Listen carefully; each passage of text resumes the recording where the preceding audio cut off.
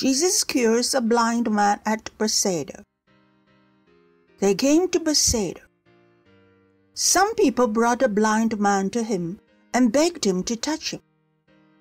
He took the blind man by the hand and led him out of the village.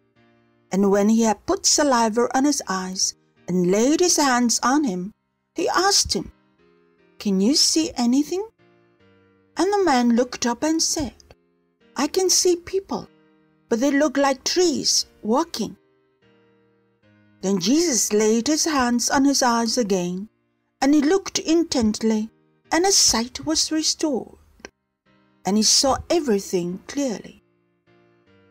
Then he sent him away to his home, saying, "Do not even go into the village."